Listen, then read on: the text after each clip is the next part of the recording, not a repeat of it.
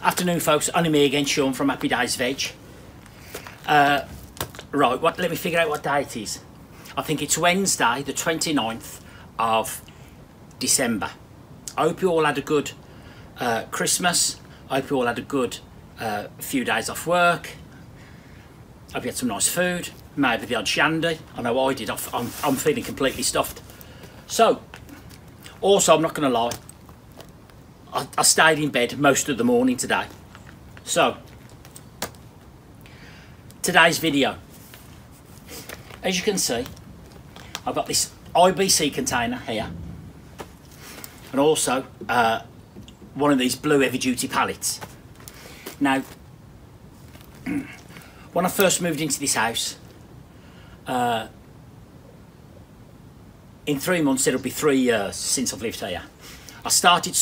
I got some of these blue pallets and I built a 3-bay composting pallet, yeah, and I've put all sorts in there. Load of kitchen food waste, obviously no meat, no bones, nothing like that, but all the food waste, and bits of old compost, old weeds out the garden, old vegetable plants, all the rest of it. So I've got 3 bays. It's not full by any means because it's broken down.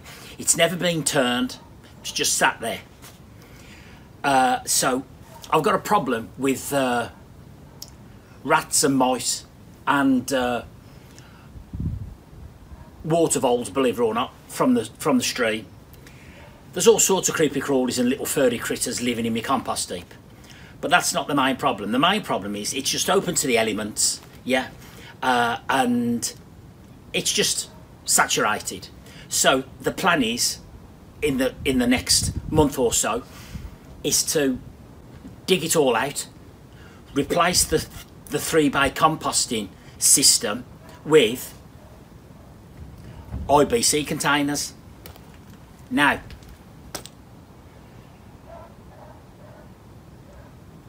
the secret to composting, apart from what material you put in there,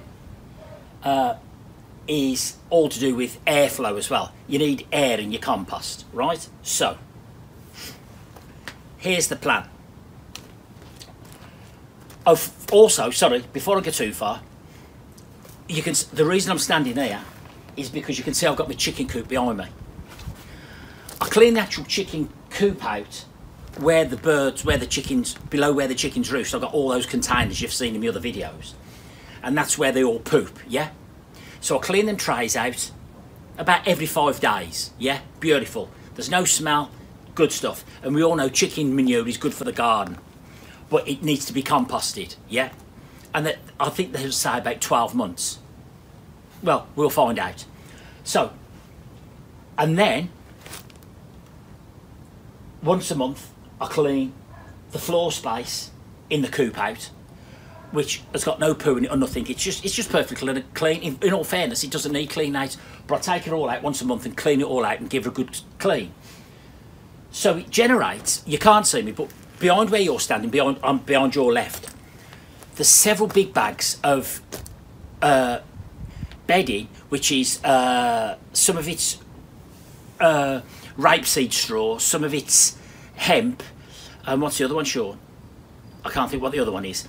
Mixed in with a bit of chicken poo. Anyhow, so I've got 3 or 4 big bags there, and it dawned on me that, you know, keeping these chickens, one of the problems with keeping chickens is you have to clean them out, and it generates a lot of waste bedding. Now, this particular bedding, it's very, very good for breaking down quickly, apparently, breaking down quickly, and it's better compostable than normal straw that you put in your rabbit's hutch, yeah? And we all know chicken poo's good for the compost and garden anyhow. So the plan is this. I want to put this chicken bedding waste and poo in these containers for 2 reasons. The main reason is because it'll be more controllable, but I'll explain how I'm going to do that in a minute. And also, if I just put that on an open compost heap, it'll attract every fox within 100 miles of Carnarvon Castle, yeah? So, and the last thing you want running around is foxes when you've got chickens. So, here's the plan. I've got this IBC container, but unfortunately it's on a broken, dodgy pallet. Yeah. Now, where I've just got this from, down by my polytunnel, this was standing on top of another one, so the actual broken pallet wasn't a problem. But now I've decided to reuse this one. It needs a new pallet. So the first job is to swap the pallet, right? Actually, when I say the first job, you know the rules. The first job, what are the rules? You know the rules. Repeat after me. No tea, no work. Bit too hot. So, this is what I'm planning on doing. I'm going to replace the pallet with this one. Now this one is a good pallet. It's got that bit missing, but that will make no difference, yeah? I don't have to worry about getting to the tap because I'm not going to be draining any fluid off this. I don't want to be draining any, what you class as compost tea off this. I don't want to do that. I've got an abundance. I've got one of these full of pure horse manure, pure horse poo, yeah? That the rain's gone into it and it's just filled up, yeah? Admittedly, it's got weeds growing on the top now, but that is enough horse manure tea in there that when I drain it off to last me for the next 5 years. I've still got 80 litres of nettle tea, and then this year, now my comfrey patch is, my first comfrey patch is established, I'll be making 80 litres of comfrey tea, so I don't need to drain anything off here. So I'm not too concerned about being able to get to the tap. So that's the first thing. So I need to change the pallet to this one. That way I can pick it up, put the forklift arms on the back of my little tractor, and I'll be able to move this. But obviously, wherever I decide to put this, it's going to be situated level off the floor on concrete blocks, and once it's there, it's not going to be moved. So,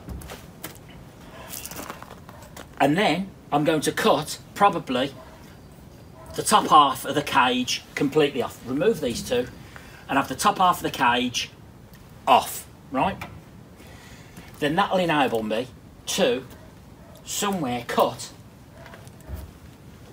a big access door, yeah, on here.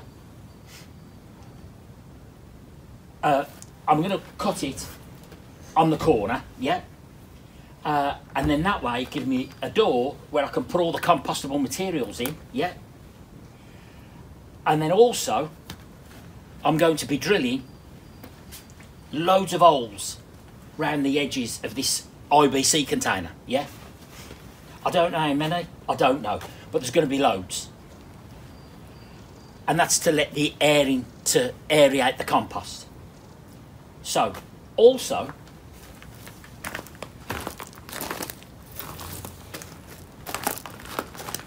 in an ideal world, I would have liked a bigger pipe, but it's just not cost effective for this purpose. I've got 2 or 3 lengths of this. This is normal guttering down pipe, yeah. So what I'm going to do is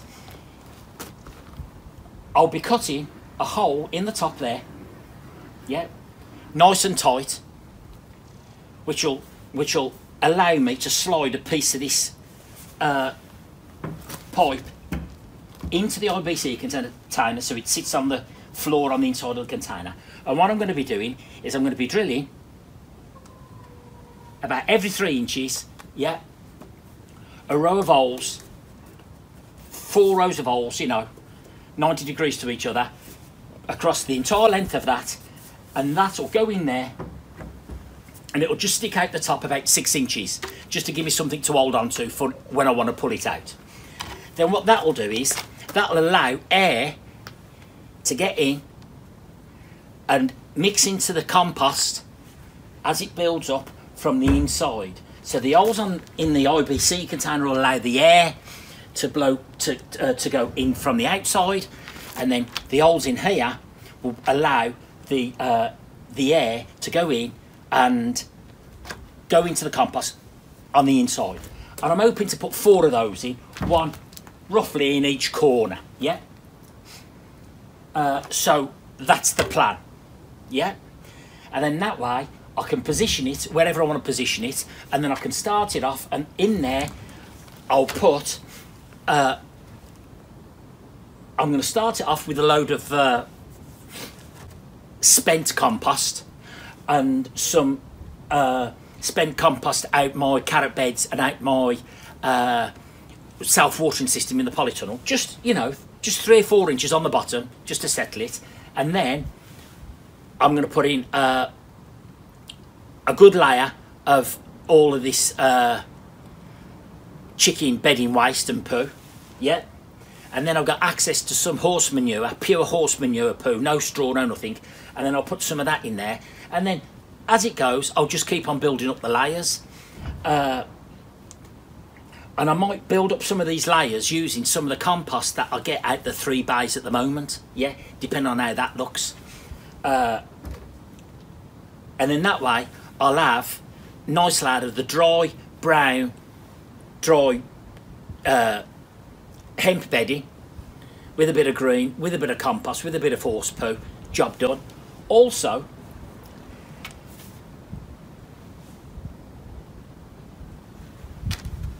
these pipes will allow a little bit of rain and moisture to get in, yeah, to keep it moist. You don't want it drying out, but you don't want it wringing wet, yeah. Also, if I do think it's getting too dry, I can just put some water down there and it'll dribble out the bottom, or I can just open up the hatch and I can just water it with a watering can, yeah. And if I was going to do that, I'd probably use some of my horse tea and nettle tea to dampen it down. So that's the plan, because somehow I've got to make somewhere secure so that the rats and the mice and the voles and the foxes can't get in, and the rabbits can't get into your compost heap, yeah.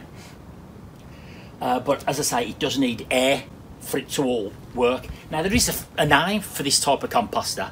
I don't know, bio something, I don't know.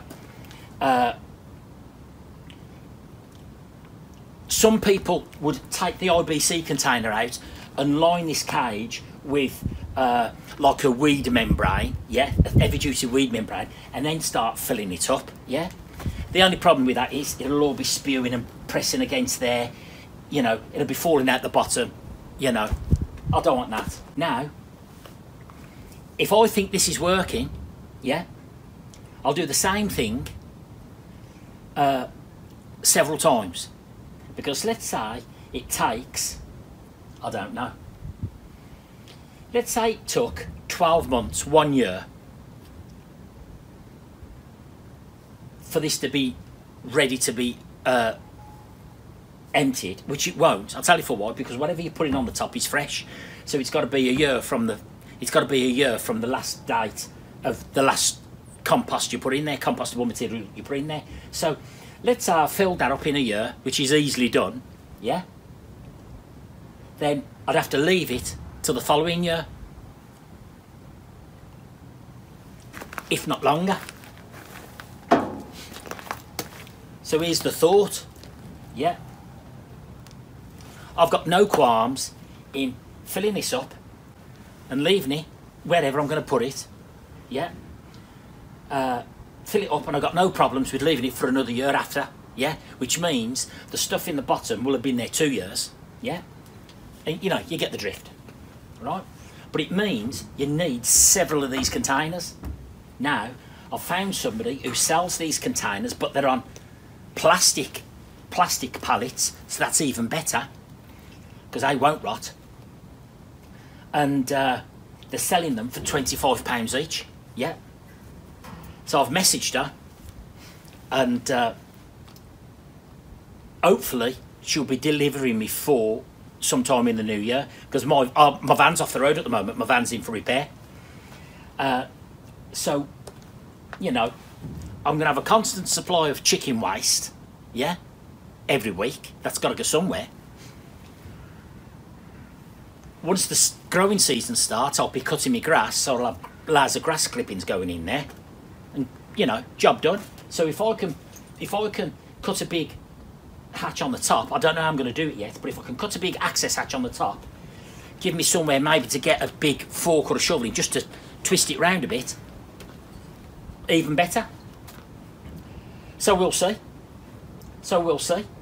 But that's the plan for today. Well, the plan today is to change the pallet and to cut this cage. While this cage is off, to cut this cage off the top there, and then that will give me a nice area to decide how big and where I'm going to cut this access hatch. Yeah. What else do I know? Oh, also, if you are thinking of taking a cage off these IBC containers, you're going to need. I've already took this one off. Yeah. Let me put my glasses on. I'll come closer and I'll show you. Right, where are you?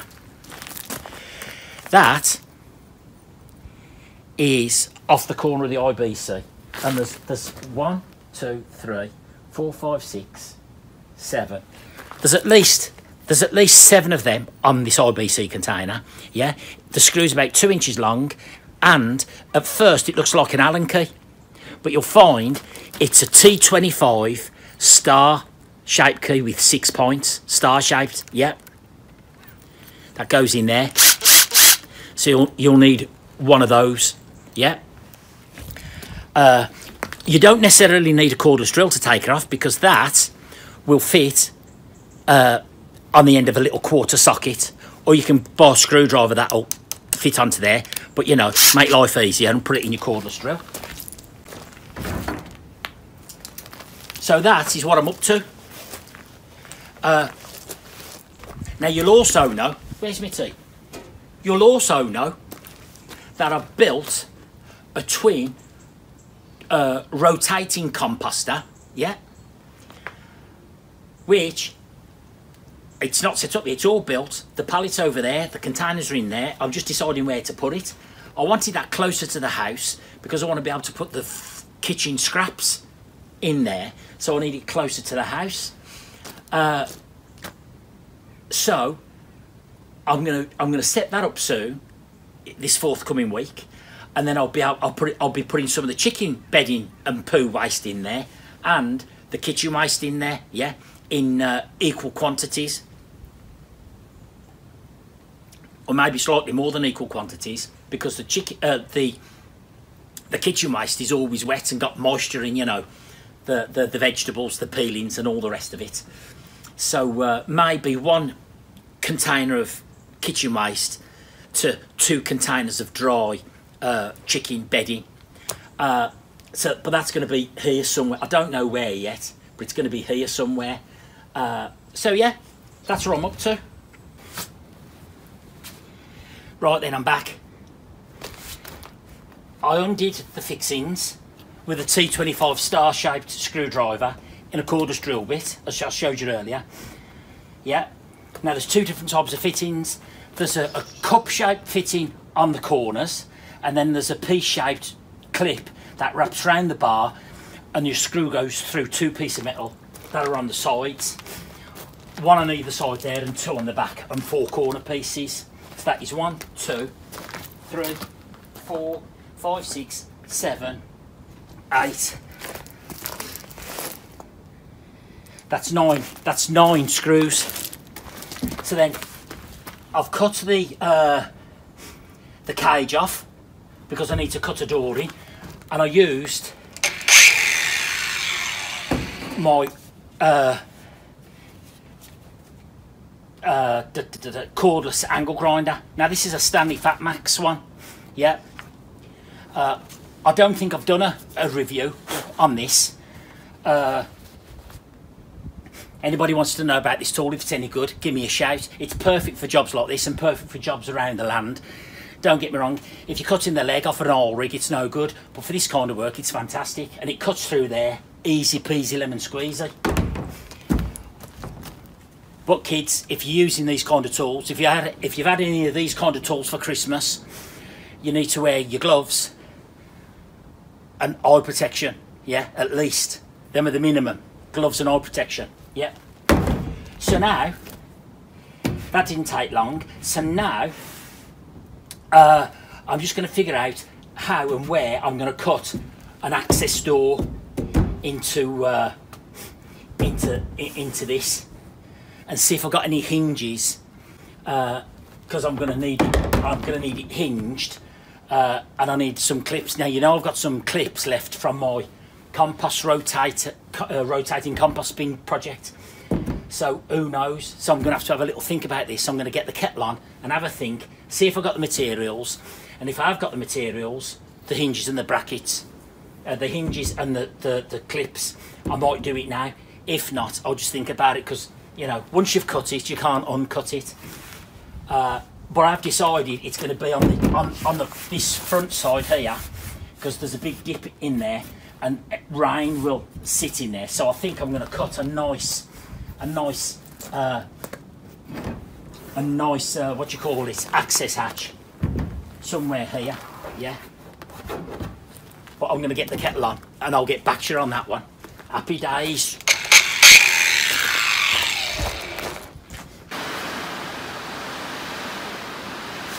Afternoon, folks. Only me, Sean from Happy Days Veg. I'm sorry about the noise. Can you hear the rain lashing down onto the metal roof of my lean-to shed here? So I'll speak a bit louder. You'll have to forgive me because of the rain. It is Thursday, the 30th of December, I think. And yesterday I was doing a bit of a video, even though I haven't posted it yet, of my thoughts and process on making this composting container. Now, I don't even know where I got up to yesterday on the videos, because I thought I was videoing and my battery went dead and I didn't have no video. So,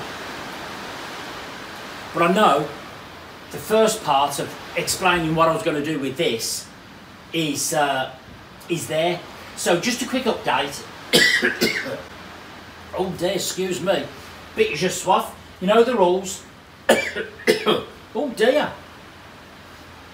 No tea, no work. Oh, let me put that down there on the table there, because it's going to be in the way. So, I've got the bog standard IBC container. I've replaced the pallet because the old pallet was broken. I've cut down the cage. I've refixed the cage onto the pallet with the original fixings. I was wrong yesterday. I said there was 9 fixings on the cage. There isn't. There's 8. So, after a short cup of tea and a short think, I decided to cut this type of door out. Yep. Yep. Nice big door to give you plenty of space to throw all your compost materials away. I would have liked to have made it bigger, but if I would have made it bigger, it all would have been a lot more wibbly wobbly, yeah? I've put these 2 pieces of plastic on both sides, and there's a gap in there, just bigger, just wider than the thickness of the door. So when the door closes, it closes in there, and the same there, and I've got that piece of timber there, so when the door closes, yeah? When the door closes, like so, yeah? That plastic is fixed. It can't be pushed in and it can't be pushed out. Yeah? Job done. So, let me put my glasses on.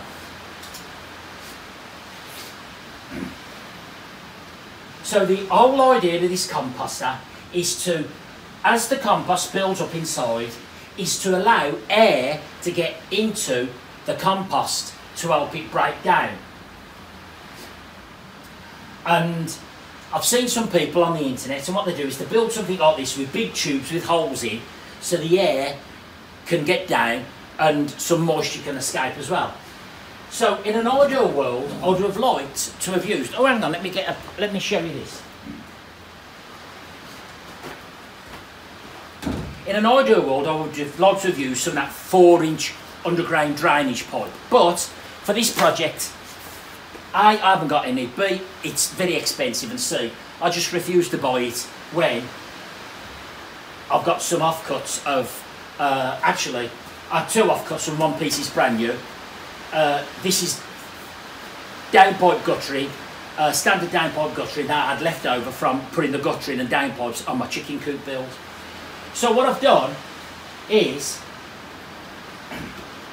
I marked the centre down the middle, and then I turned it round 90 degrees and marked it again, turned it around 90 degrees and marked it again, turned it round one last time and marked another line there, and spread the holes out every 3 inches, but I've staggered the holes, right?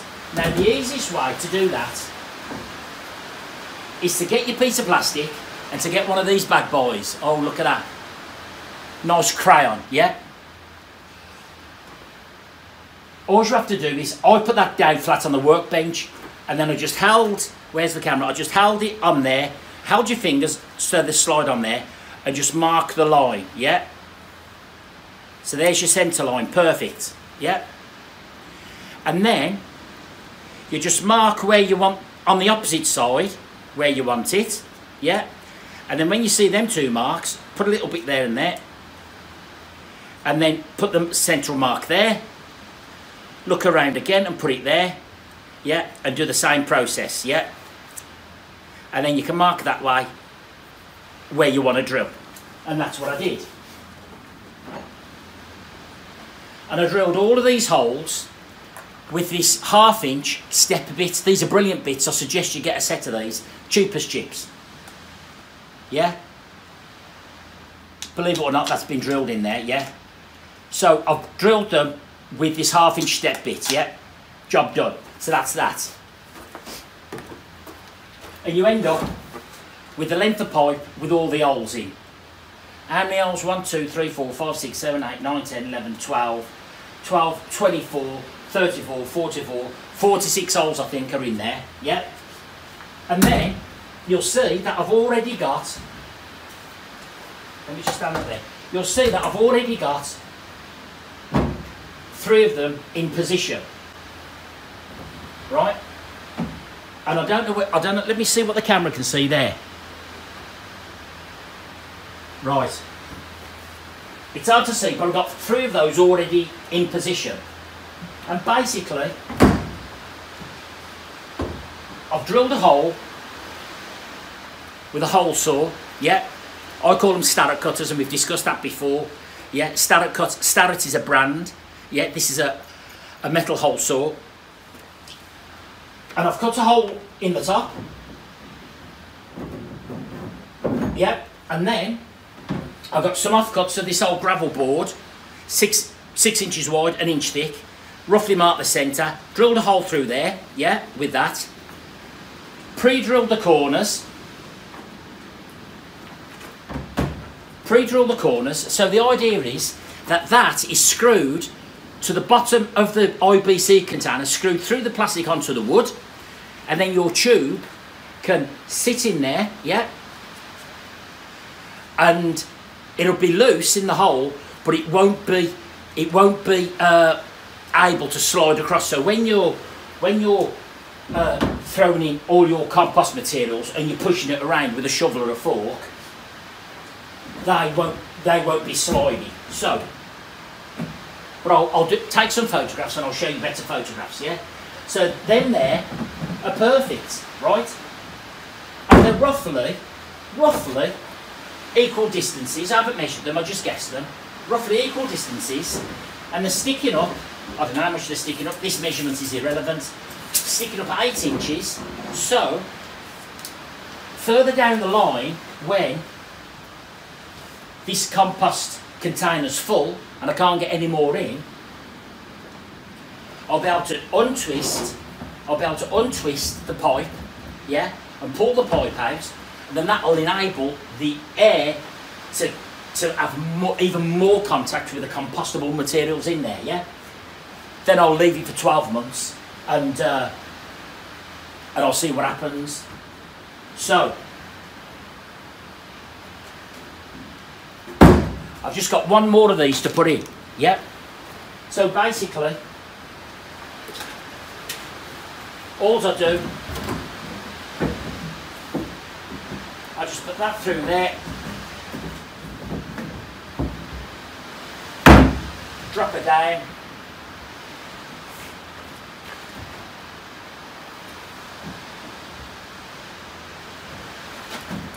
roughly get a square, and then using a screwdriver bit with a long extension bar in my drill, it gives you extra reach. So just bear with me. I'm just going to drive this bad boy home. Beautiful.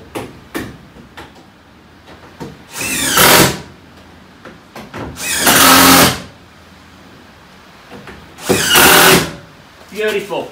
How easy is that?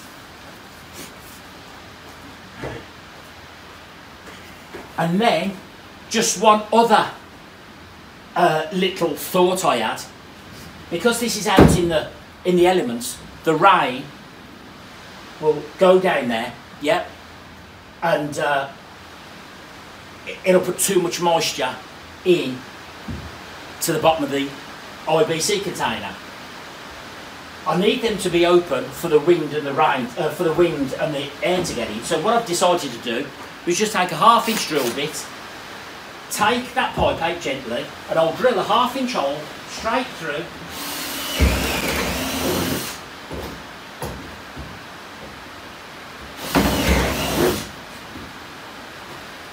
Straight through the bottom, yeah? So any water now, look at that, that's beautiful. So any rainwater that goes down there has got, it's going to end up in that circle of timber which is screwed down with a hole, and the water can trickle out and just trickle out to the bottom of the IBC container. Yeah. Now, I have put a couple of drainage holes at the back, but I'm going to wait till I get this in position, in its final position, standing on concrete blocks off the ground, before I put any more drainage holes in. Yeah? So,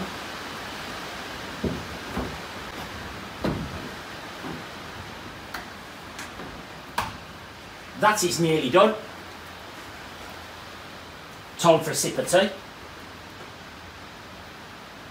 See, so they're able to twist and turn, which you can turn them around, you know, just to slightly move the holes to alter where the air is. And then, as I say, you fill it up and you fill it up, and it'll break down and it'll break down. And you can give it a bit of a turn with a fork or a shovel. And then when it gets too much and you can't put any more in, you leave that door closed, you take the top off, yeah? You take the top off and you put the remainder of the compost in there, keep on going till you can't get any more in, and then by that time it'll be solidly compact. Yeah, and then all you do, you twist these, take these out, and then that enables more oxygen to get in, while you just leave that for 12 months to let it do its thing. I say 12 months. 12 months from the last, not from 12 months from starting it, but when you filled it, then you wait 12 months. Yeah. And what I'd probably do is I would probably get some black polythene, put it over the top, yeah, cut some holes over there so the air can still get in, yeah, and put black polythene loosely over it, and just gently put a strapping band round it so the air can still circulate. But that way, black polythene will increase the temperature and it make it hotter when the sun shines on it. So there's a thought. So, that's a nice cup of tea, by the way, thanks for asking. So, the only thing left for me to do is to decide how many and where I'm going to drill all the holes in the side. Yeah. How many I don't know. No particular order.